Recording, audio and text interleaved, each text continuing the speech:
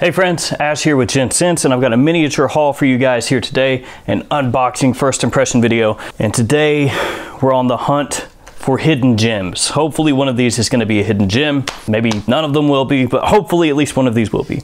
So 4 fragrances today. First up, Mercedes-Benz Select Night. After that, Azzaro Sport. And this one is kind of interesting to me because this is a new fragrance for 2020 and I have not heard a single thing about this fragrance being released or being an upcoming fragrance release or anything like that. It just popped up on discounters. So Azzaro Sport, and I even searched for this to see if I could find like some notes or some information on it or something. Nothing. I'm sure one of you is going to point out where this is online, but as of me filming this, the only information I can find on this is on discounters. Carolina Herrera Chic for Men, another one that I picked up, and Ajmal Wanderer. So 4 different fragrances, a lot to talk about. Let's jump into this.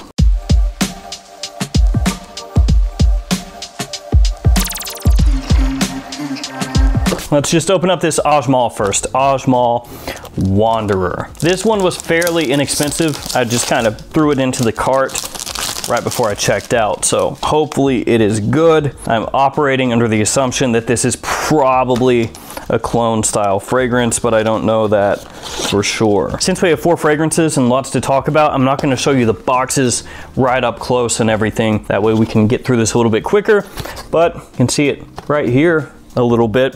It's got kind of a textured feel to it. It looks a little bit like wood grain on the box, and then the back is smooth and has the ingredient information there. Badge code on the bottom of the box tells me that this was made January 2020. And here is the bottle. Pretty plain. It reminds me a little bit of like the Zegna Uomo bottle with the indentations there on the bottle, which are on the side here.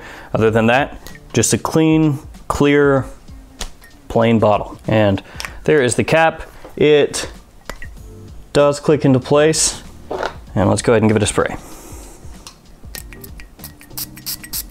Atomizer's not too bad. Yeah, this is probably what a lot of you out there are expecting. This is an Aventus style fragrance. Yeah, sure is. It's not too bad though. On the sweeter side, no smoke really. Pineapple, bergamot, vanilla. Yeah. Aventus style fragrance, smells pleasant, smells nice. Not anything that's necessarily going to set the world on fire, but better than some of the Aventus style fragrances that I've smelled in the past. And let me read off this note breakdown really quickly for this fragrance. I looked this up on Ajmal's website. It's like they threw everything in here. Melon, pineapple, plum, pear, pink pepper, black pepper, lemon, bergamot, lily of the valley, freesia, jasmine, leather, oak moss, cedar, patchouli, ambergris, white musk. That's a hefty note breakdown. So we know what this is. We're going to keep on going for, you know, 20, 25 bucks. Smells like it'd be an okay Aventus alternative, though I wouldn't put it as one of the best out there. Next up, let's open up Azzaro Sport from 2020, a new release. Now, admittedly, guys, I don't have a whole lot of faith that Azzaro Sport is going to be an awesome fragrance. Not always, but a lot of times when a fragrance company makes a specific sport fragrance, it ends up being really boring and ends up being a fragrance best suited for the gym or really high heat situations. Essentially a shower gel, clean, fresh sort of fragrance. That's what I'm expecting here. So if it's anything beyond that, if it's interesting or has more depth, more richness, whatever, I'm gonna be very excited. So here is the box, plain white box that says Azzaro Sport. On the back, you've got the A for Azzaro. You've got your ingredient information here on the back, little stripe on the top, and then your badge code on the bottom of the box. And here is the bottle. It is a bit on the cheaper side as far as the look. It says Azzaro Sport. It's got this really thin plastic cap that kind of fits snugly over the top of the bottle. It doesn't click into place, it just fits snugly over top. And then your badge code here is actually etched on the bottom of the bottle. I have no clue what the note breakdown is for this fragrance. I don't know anything about it. It does have a blue coloration, so that does lead me to believe again that it's going to be a clean, fresh sort of fragrance, which is what you expect with sport scents. So let's go ahead and spray this one on. I am a little bit worried that I can't find information about this at all. Almost like Azzaro said, this one really sucks. That was the cap. let's just throw it out there and see what happens. My first impression is this really sucks. It's not good. It's alcohol-y, a good amount of alcohol. Even after it settles, when you smell it, you can still pick up that rubbing alcohol kind of scent off the top. What is Azzaro doing? They made Azzaro Wanted Tonic, which is also a casual, sporty gym type of fragrance, and it's not very good. And then they said, you know what? That's not good enough. We need another one. And then they released this, which somehow smells even cheaper. So as aquatic notes, it's got a little pop of fresh kind of herbalness to it. Wouldn't surprise me if there's juniper in there. I would imagine there is supposed to be citrus in here. Smells to me more like lemon. Again, I could be wrong. I don't have the note breakdown for this or anything like that. That's just how it's coming across. And sort of a fresh white musk, but this is really crappy. As far as gym fragrances go, it could make a decent one of those in a throwaway kind of sense, where you spray it on, go into the gym, or spray it on, go outside where it's extremely hot and you don't worry at all about using the fragrance because it's not really one of your good fragrances. It's just like a throwaway kind of scent. You know, those situations where it's better to be wearing something than nothing at all. That's kind of where I would see this being used. It's nothing really attention grabbing. It is clean, definitely clean and fresh. It's already smelling a little bit light off my skin. Of course, that could also be because I keep smelling it over and over. Could be going nose blind to it a little bit. Not impressive, yeah. Ooh. Next up, let's do Carolina Herrera Chic for men.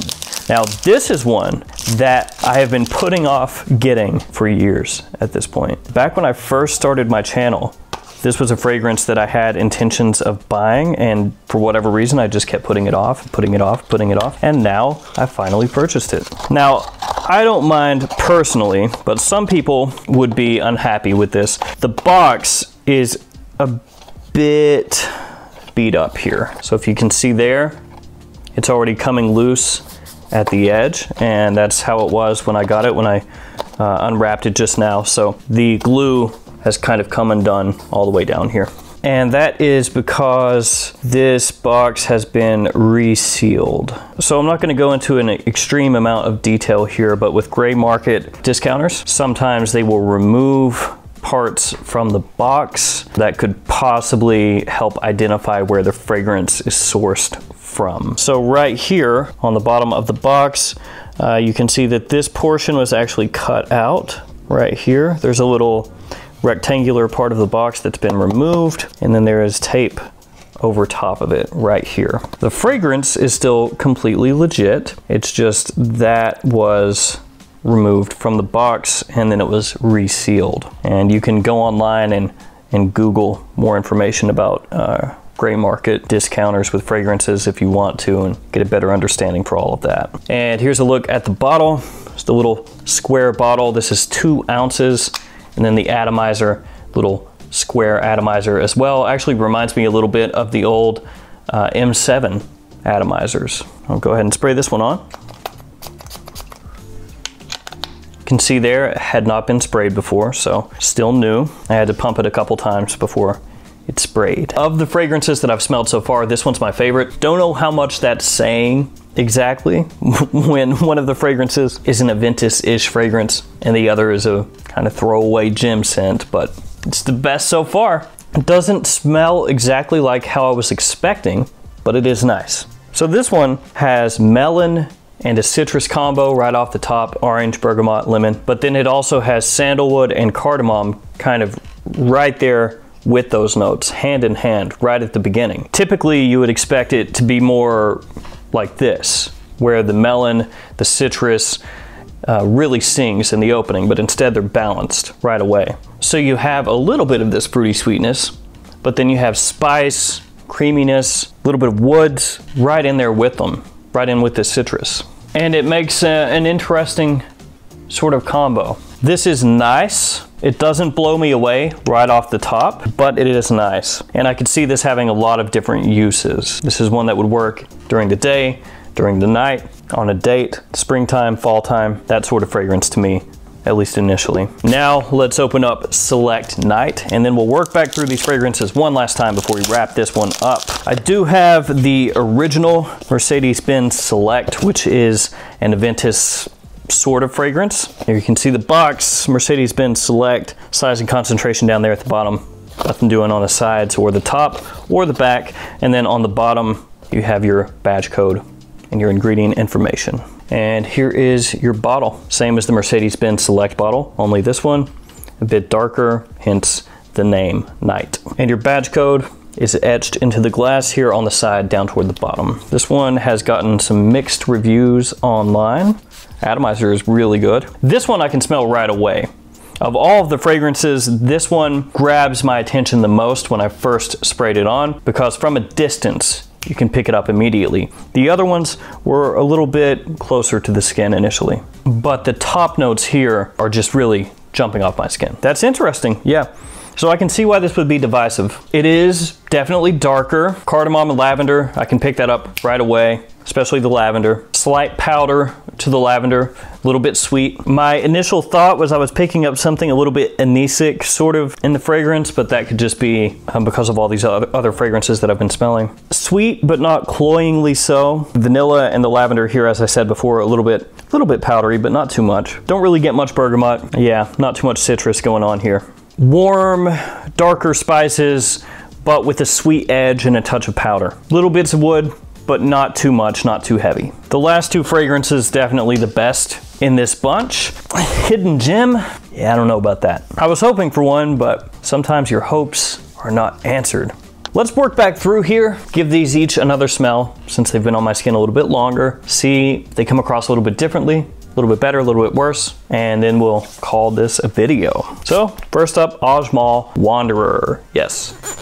Little leather coming out now, not really smoky, a little touch of woods, some of that residual sweetness, that fruity sweetness from the opening, and vanilla still here. 100% Aventus style fragrance. Not one of the top tier Aventus style fragrances though, so I wouldn't call this a must own Aventus style fragrance. If you're into collecting Aventus style fragrances, here's another one for you, but it's not up there with the heavy hitters. Next up, Azzaro Sport, and this is one I did have hopes for. Okay, let's see how it smells. Bland. It would not surprise me if this is in TJ Maxx or Ross's all across America for 15, 20 bucks in the next few months. There is a reason they did not advertise this. This is quality on par with those original Penguin fragrances that you can pick up from TJ Maxx for $15. I think it was original Penguin Premium Blend, stuff like that, in that kind of quality range. That's what we're talking about here. This one is possibly a little bit below the Penguin. The presentation is below the Penguin. This is a disappointment. Yeah, I was really hoping, without seeing a note breakdown or anything, that this would be a killer. You know, one of those hidden gems for summertime, maybe something with a little twist. Yeah, it sucks. Chic. I like this. Sandalwood, Tonka Amber coming out more. So you're getting this creamy sort of sweetness, a little touch of sexy spiciness over top, but it's not real heavy, the spice. This is pretty quickly going more toward that almost creamy sweet side of things with a little sprinkling of spice over top and a little hint of sweetness. It is good though. I like that one. Hidden Gem, if you want to call it hidden because it's been overshadowed by other releases, maybe. I'd have to give it more wears before I call it a gem, but really solid, yeah, I like this. As it goes along, it gets better. And Select Night. This one is the most unique of the bunch. Sandalwood, cedar, and gaiac kind of combining to get this slightly creamy, sweet woodiness, but not at all like realistic woods. Like a romanticized version of woods made sweeter with any edges removed with a touch of creaminess. Of course, the vanilla is going to help with that. The lavender fading away a little bit. Cardamom more prominent, but not the same kind of cardamom that you'll find in fragrances like La Nuit de l'Homme, because the powderiness from the lavender kind of offsets a lot of that sweet kind of spiciness that you would typically get from cardamom. Little touch of orange blossom, but the orange blossom is not coming across at all like a very fresh white floral. Instead, the way it's used here almost gives it a slight dark tinge to the scent. You know, I don't hate it. I know it's divisive, but as far as Mercedes-Benz fragrances go, it's a little bit interesting. I could absolutely 100% see why some people would not like that and why some people would write that off right away. 100%. I don't think it's a super safe blind buy. I don't think it's the type of fragrance that for a lot of people, they're gonna smell it and immediately fall in love with it, but it could be a grower, not a shower. Okay guys, so these have settled down. It's been a while now. These have dried down. I'm gonna fly through them really quickly. Wanderer, like I said before, a vintage style fragrance. Not too bad, better than a lot of the ones out there, but not one of the top tier. Azzaro Sport, I was really harsh on this one. Said that it sucked.